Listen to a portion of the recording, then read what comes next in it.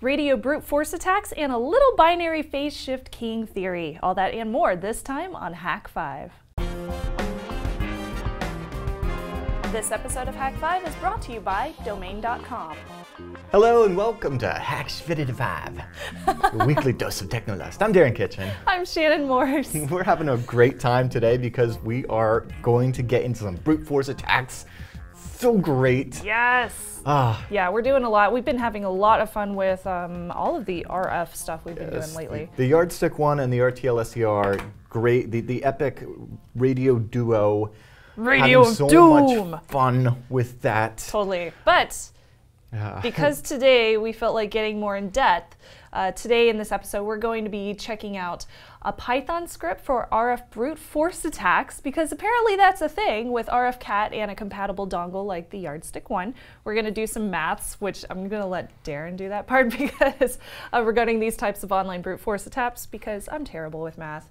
We also get a tiny bit, but not too much, into clock signals and binary phase shift keying, and we're going to answer some of your questions too that we've gotten feedback from. So very, very good questions from you guys. Right, and so if we just do a quick recap here on the replay attacks before we get going into brute force attacks, we got a little demo set up. And if you remember from episode 1909, what we were able to do is determine the key that our wireless power switch would use by checking out the FCC ID on the back of the remote. And if I press the on button here, the clock turns on. There we go. Can I be honest though? Like, yes. I've been checking the frequencies on every single one of my remotes around my house now. Nice. I'm like, ooh, what's this FCC ID go to? So in our case, that thing is 315 megahertz. Likewise, you could just scan around until you see the blips, because that works too, and they seem pretty obvious in a tool like GQRX or SDR Sharp, for example. You've got SDR Sharp on your laptop going, so let's go ahead and take a look at these signals.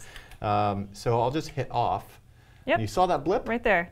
Yeah, I'll hit it again. Yep, there it is. Yep. Yeah, got some nice long blips as long as you hold down the button. Look at them blips.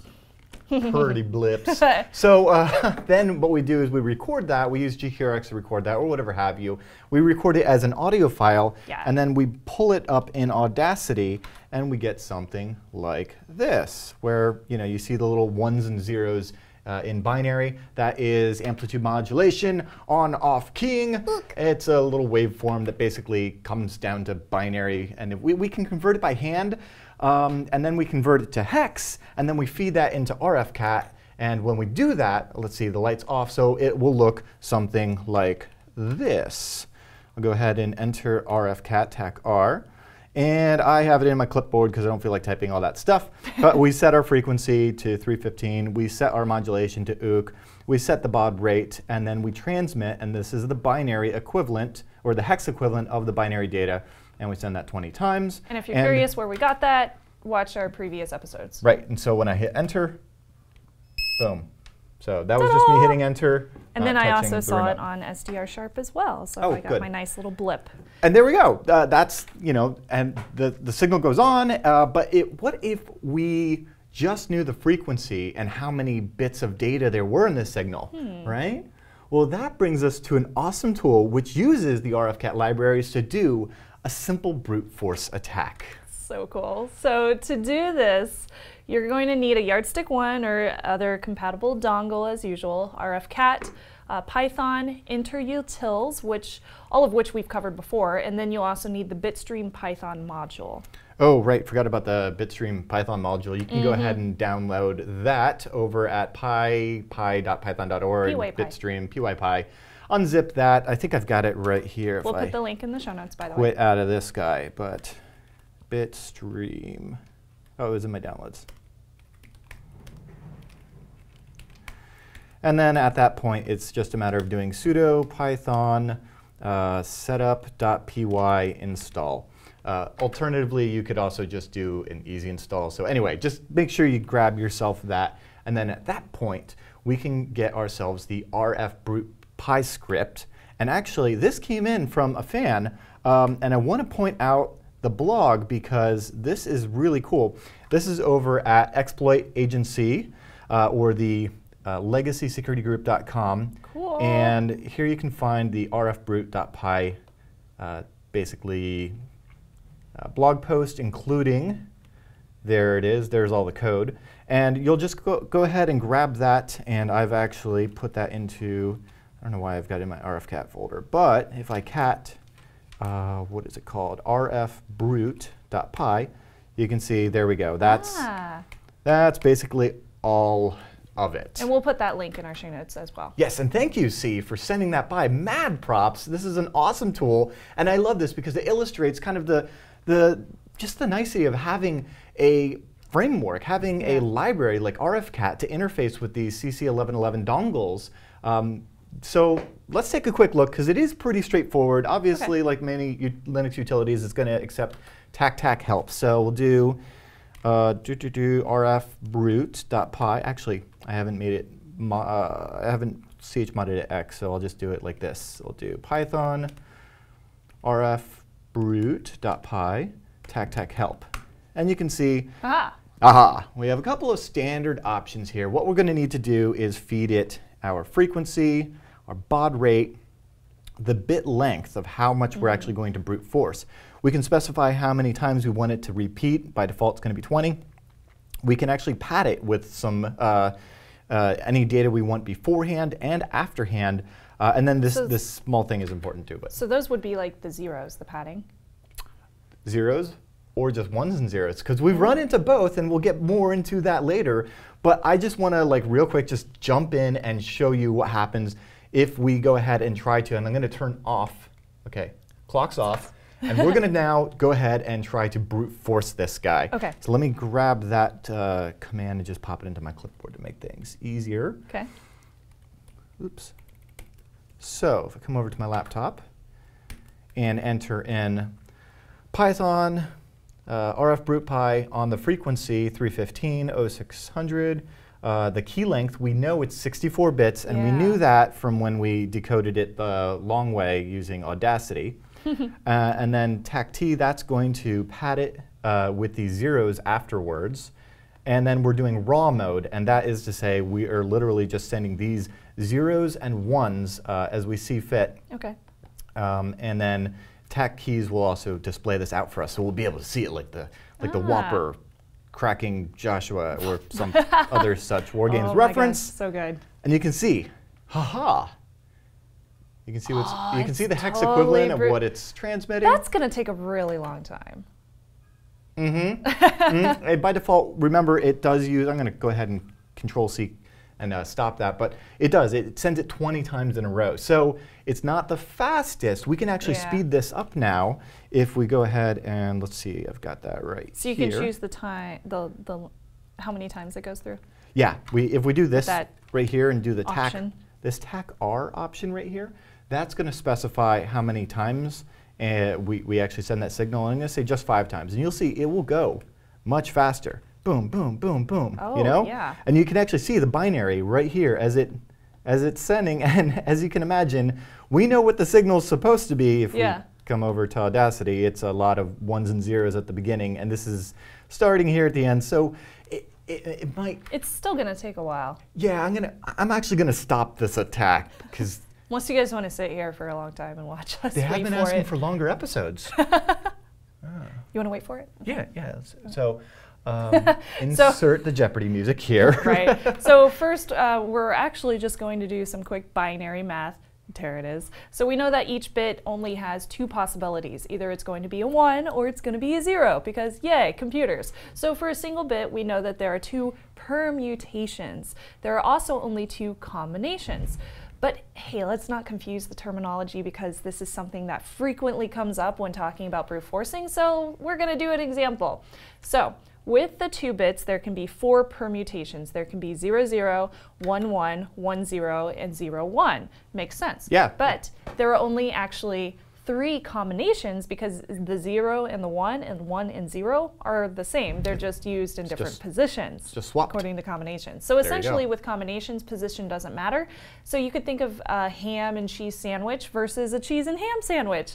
In Darren's case, he doesn't give a crap which one's on top or bottom because they're both delicious. Taste the same. Personally, I prefer permutations because I like the ham to be on the bottom because it's closer to my taste buds. Yes. Math. No, I bring that up because this does come up a lot of times when you're like, oh, how many possible combinations of the? No, we're using the wrong word here because when it comes, when it comes to binary, like the binary bits really do care because the difference between a 1 0 and a 0 1 is one is the correct code and the other is not at all. So when brute forcing binary, we definitely care about the deliciousness of our ham sandwiches and specifically the permutations because depending on how fast we can make these attempts on our target, it can either be a really fun and exciting process like watching a web key instantly become a string of hex, or long, tedious, boring, monotonous, excruciating, less than wonderful event.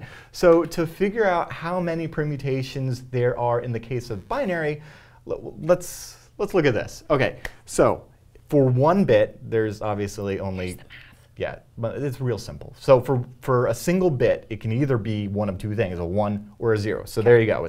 It's 2 to the 1, that's 2, right? For 2 bits, it would be 2 to the 2, or 2 to the power of 2, which would be 4, because there are, like Shannon even just illustrated, 4 possible scenarios there. Likewise, if there are 3 bits, it would be 2 to the power of 3, that would be 8. 4 would be 16, 5 would be 32, 6 would be 64, 7, 128, 8 is 256. So you're kind of seeing where... That's not as hard as I thought it was going to be. You see where this is going, and it's why we have 8 bits in a byte, because 256 and all the good stuff. So the question is, how many permutations are there going to be in our 64-bit key? And to do that, we can actually use BC or Bash Calc to do a little math for us. So you can either just go into BC here and do your math, or you can echo it to it with a pipe. But if I do, let's say 2 caret 64, oops, that's an ampersand, 2 caret 64, we can see that there are... I know this number. You know this, of course. Yes, it's 18 quintillion, 446 quadrillion, 744 trillion, 74 billion, 709 million, 551,616. I just know my numbers really well. Yeah, of course. We didn't write that down. Right. No, if we were to try this 5 times per second in what we call an online brute force attack, rather than, say, the thousands or tens of thousands of times per second that we can try in an offline brute force attack, how long would it take, Shannon? Oh, Darren, just 117 trillion years, so we're actually not going to do that because as much as everyone really likes a long episode of Hak5, just eventually I want to go home and hang out with my cats. Yeah. So instead, for the demo, we're actually going to cheat and set the first 48 bits as our preamble and let RfBrute take a crack at the last 16 bits, which has a mere 65,536 permutations. Yay, 16 bits are fun. That won't take as long. No, it won't. So to do this, I'm going to go ahead and drop back in here and clear this with Control L, which I don't know, like I always get, sorry, tangent, but people always ask me, like, why do you type clear? It's like, because if I hit Control L, it's an editing thing. Yeah. So anyway, Control L in Bash clears things. But if you didn't know that's what I did because you didn't see my hands, it might get confusing. So anyway, yes, the magic of television. So for this, what I'm going to go ahead is do my sudo python RfBrute. Actually, I think I have that command right up here. Yes. But I'm going to give it, instead of just the tac, what is it, tac... You have TAC T, this TAC T option, which adds the padding to the end. I'm going to add padding to the beginning with the TAC P option. And in this case, it's going to be the binary representation that we already know, and then we're going to send it on its merry way. So let's take a look at that. I actually have that in my cheat sheet here. Because that'd be really funny if you got it That's the problem with 1s and 0s, right? On the internet. OK. So I'm going to go ahead and run this. And it is going to complain because sometimes you actually need to reset your dongle. So unplug and replug your dongle. I'm going to go ahead and up. That happens with lots of dongles, by the way. Run this again. There we go. It's transmitting, transmitting, transmitting. Oh, so I see it going crazy on SDR Sharp. I'm going to go wide. Oh, yeah. Let's take a look at SDR Sharp. You see, look at all this right here. That's all from your... Go back to this camera. You can see eventually, how many tries are we up to? A lot. A lot. We're up to a lot of tries. But it'll still take a while. Wow. You're basically like sending out a denial of service over your... Yes. So in this case now, what you would do, we're not quite, we're kind of fuzzing. Yeah. Let me Control-C that, is we would actually scroll up here and find, okay, well, we knew it was one of these, and probably it's either this one, or this one, or this one. We really have to like stay here and watch this thing, and then stop the attack as soon as what we expect to happen occurs, because otherwise we're not going to know. Like it's one thing to like hack the thing. It's another to like know why it got hacked. Which is kind of why we've taken so long to get to this point where we can brute force it. Yeah. So we understand how it's working and why it's working the way it is. Right. You want to talk about things that could take a while. I actually know this guy that scanned that zone transferred the internet. His name is Mubix, and he had to hit every IP4 address on the internet, which is really fun because we can actually see that because IP4 addresses are 32-bit. Okay. Let's just do that again. If I echo 2 to the power of 32, because there are 2 possibilities, a 1 or a 0, and there are 32 bits, and I send that over to bash calc, you will see a really large number. Yeah, and that is how many IP4 addresses there are. There's like, what, 4.2 billion? Awesome. If we likewise do for IP version 6, which is the new hotness, much larger number. Whoa. Much, much. So, mad props to anyone that can name that number in the comments. Yeah, have fun with that. Yeah. Speaking of which, we are going to take a quick break, thank our awesome sponsor, and when we get back, we have answers to some viewer questions, some other fun stuff, and talk about some projects in the future, and all sorts of good stuff. So we'll be back right after this. If you've got a great idea, you need to get yourself a great domain, which is why we are huge fans of domain.com. And if you've been watching for a while, you know how much we love domain.com. They're fast, affordable, reliable, easy to use, fun to go drinking with. You'll have your website up in like no time. And getting started with domain.com is a snap, whether you're looking for a new .com or some hosting or whatever have you, because they've got an awesome domain discovery system. But here's the thing. Right now is the best time to head over to domain.com because they're having an epic, mega, huge sale. Seriously, this is like the big one for the year. So what you'll want to do is use the coupon code HAKJumbo to get yourself 35% off new domain registration. It's a limited time offer. It's between now and November 30th, so act fast. Head on over to domain.com, use coupon code HAKJumbo, and be sure to tweet some love at the kind folks at domain.com for supporting Hak5 for so many years. So remember, when you think domain names, think domain.com. By the way, probably shouldn't DDoS a whole bunch of frequencies all willy-nilly like, because that could cause complications wherever you live.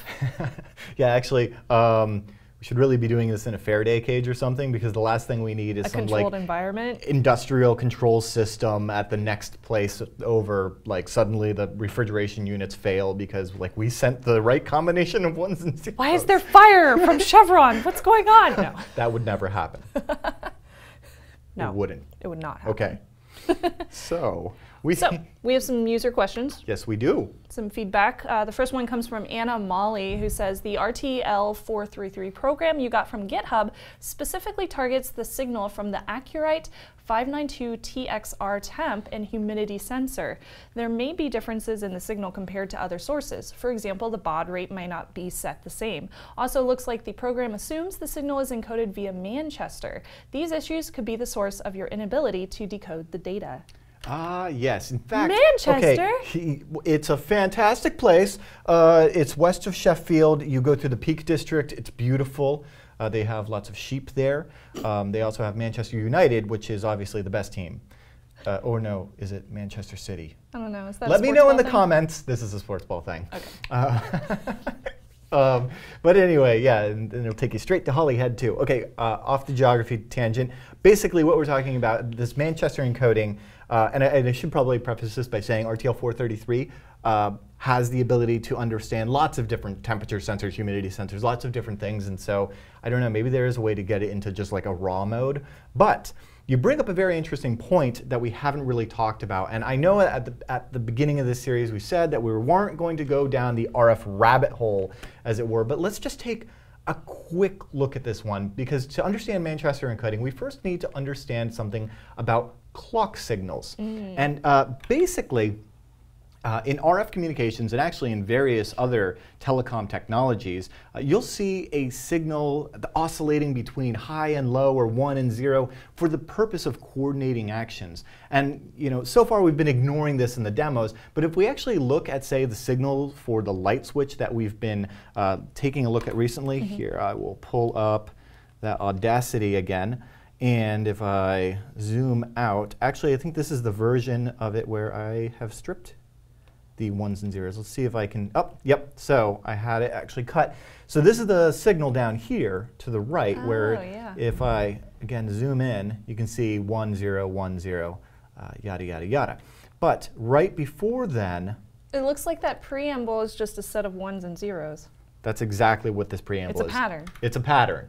It's basically just 1, 0, 1, 0, 1, 0, 1, 0. So that's the clock signal, right? Yes. Okay, cool. So it's telling the receiver that, hey, I'm about to send data. It'll be at this bit rate. So we can think of it like that 4 on the floor bass beat that defines the rhythm of a techno track, for example. Yeah, right? Just like that. I'm not going to do that because it's annoying. Now, once the receiver and the transmitter are synchronized in beat, the data will line up. Yeah, it's kind of like going like, I'm about to send you some data. This is about the rate or something. Of course. You're like Bill Nye for hackers. Oh. No, that's a good thing. Oh. In Manchester encoding, see, you say that and then I press the wrong button on the arcade console. Oh, I'm sorry. In Manchester encoding, the idea is that basically we don't, again, I hit the wrong thing because you got me so screwed up, Shannon. Let's start at the top. Okay. Manchester encoding is a really cool idea because basically rather than doing like this guy has been doing where we send this preamble of 1s and 0s, we actually combine it. So instead of having that kind of like beginning message 1, 0, 1, 0, we just cut to the chase. And to do so, we basically are going to encode the data with the clock signal together using a method or a Zor. I'm not going to. Zor? There's so many. Look, yes, see, the god of fire. No, of 1s and 0s. I was thinking like a WoW character. And again, there's so many rabbit holes, and this is the reason why we don't get too far down these, because we've done that before, and then you guys end up like with hour-long episodes about RF theory, and nobody wants that. So the resulting 1s and 0s that you end up getting, though, is really interesting, because what it does is it takes the data, it takes the clock, that 1, 0, 1, 0, and then it Zors them together in such a way that instead of looking at the bit, like when I look at a bit here, I'm looking at that part and I say, hey, that's high, that's a 1. I see this and I say, hey, that's low, that's a 0. Rather with Manchester encoding, you look at that and you go, oh, that went from high to low, and this went from low to high. There's a great Wikipedia article on it. This image really does it justice because basically what you're seeing is you always have that clock oscillating up and down at the rate, and then you have the data that you actually want to transmit. And using one of the two different methods for Manchester encoding, you end up with either high-low being a 1 or low-high being a 1. It's just a really basic form of binary shift keying, or binary phase shift keying, or BPSK. It's super common method to do this kind of stuff, and you know what? We're just going to leave it at that for right now. That's so cool. Yes. Huh.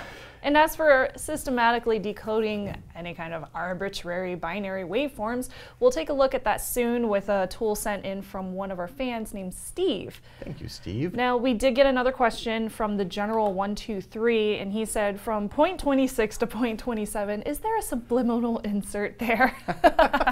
He's talking about the blips in the welcome to the fun of editing and motion JPEG. We could do an entire episode on the back end of how this show is made. It's so hard to catch those. Oh man, I've watched him do it, and it's just. Oh. One of them is just going to be something wrong one of these days. But no, there are no subliminal messages in this show. We don't do that. That would be really weird. So take it as yes. We can get into more about the editing system later. But you know what? I think we have the cure. What? In the form of a very expensive NVIDIA Quattro graphics card that will make the thing go better. I will keep watching you do your thing. Also, good luck I with hate that. motion JPEG. We got another one here from Jay, right? Oh, you poor thing. Jai McGee writes, I love your channel, but agreed it needs to be longer. Please make it longer now. It is all about commercials. Oh, man. What commercials? I know. I love this. I got this one and I was just like, is it because we sell I almost said a bad word. Is it because we sell things? Well, I guess, I mean, we do fund the show through the HakShop, where we do have things like the RTL SDRs and the yardstick ones and the Hack RFs, but I mean, those are cool things anyway. So while there may be a little influence there, and obviously we'd prefer you buy it from our store because, you know, it helps us keep this thing going. As far as there being ads on the show, if you're a longtime viewer of Hak5, like so many awesome people, like David Ellington, he's been watching for forever. You guys know you've been watching for the longest time. There used to be like 3 ads per episode. Oh, yeah. And now it's just 1. So I think, if anything, we've done a great service to the community in keeping it very light on the ads. Yeah. But I do value your feedback, and you're right. Shows were a little shorter for a little while, and we're working on it. We're having a lot of fun, like experimenting with the show, and that's the beauty of podcasting, is we get to define this medium and figure out the best way to do it for us. And we're honestly just doing it for us first. So the fact that you can join us and enjoy it along with us makes it all the better. But to be honest about the length of the shows, part of it is because we're in a uber crazy, ridiculous dev cycle. We're at the very end of it. We're at a crunch period. We're going to be talking about some new stuff that we have coming. Oh, yeah. And that has kind of taken over a lot of the time. But I honestly, Shannon, I've been having so much fun just working with you directly on building segments. So I'm not going to hug you, though, because you smell. And from Tetron. He says, why Hak5 interlacing? Did we record on VHS? I don't know. Yes. Darren, what's going on with that? We are recording to a Betamax system that, Blackmagic, San, Premiere, and about $4,000 to buy a new mixer that we need to do real soon, which we will as soon as we have the money to. Until then, you have 2 choices. You can either have interlacing when we move, or you can have interlacing when we cut to our computer screens and we do like this. And you'll notice we use like really big fonts, because otherwise you'll see the interlacing. And if I lower the font, really bad. Yeah, it will. If I start moving windows around, you might actually really notice it. So weird little programming aside, but it has been coming up a lot. People asking both of those questions about the blips and the interlacing, so I figured we'll address them. And yeah, so it's one or the other. You know, we can either have bad-looking video and great computer screens, or great video and bad computer screens. It's pretty much what happens when you have a very small company with like 1 guy. We're gonna figure it out, but I think we're just gonna have to replace the HD video mixer. And unfortunately, there's only one available, and it's a 4K machine, and we're not going for. No, stop asking. We're not going 4K. Actually, nobody's asking. They only want 4K on this camera. I had one guy ask, and I told him no, it's too expensive. Yeah. They don't want 4K on this camera, obviously not, but they definitely want it on that camera. I can see your zits. Thanks. Just kidding. Wow, we really devolved on this episode. Okay, so thank you for watching all the way to the end, and you're welcome if you stopped right after the ad. With all of that, I want to remind you that if you want to support the show directly, if you want to grab yourself some cool kit, I think we already mentioned it, but these guys and all of the other fun stuff like ducks and turtles and pineapples and good stuff, really. The HakShop, HakShop.com, that's where you can support us directly. Yes. And you can comment down below, or if you see this on Facebook, you can comment there, or wherever the heck you're watching the show. Feedback at Hak5.org. Yeah, that's where you can send us messages. That's where you can send your C++ programs that do awesome stuff. Thank you, Steve. And with that, while you're at Hak5.org, check out the show notes. Check out Hak5.org/follow to find all the social stuff. Yeah. If you haven't liked us on Facebook, I've been posting a bunch of stuff on there. If you're on the face of the book. Otherwise, I'm at Hak5Darren on Twitter. Steve at Snells on the Twitter on Instagram. Yeah, we're going to stop right now. We're done. Okay, I'm Shannon Morse. I'm Darren Kitchen. Bye. Trust your technoless. See, this is why we need to like tighten it down. You know, like just zip it up, right? Suck. What? Where's the stop button? Oh. Vasectomy. What? You did Pure Ownage! Oh, Pure Ownage! Best show ever. Stop watching this and go watch Pure Ownage right now. You remember the episode? Hence, console style. Hence the, yes. This makes the things go. Anyway, I'll talk to you guys later. I'll click the remote a couple of times so you can see the rolling code action. So go ahead and hit unlock, hit unlock. Oh yeah. Hit unlock, and it keeps so you can changing. See they're changing. Yep.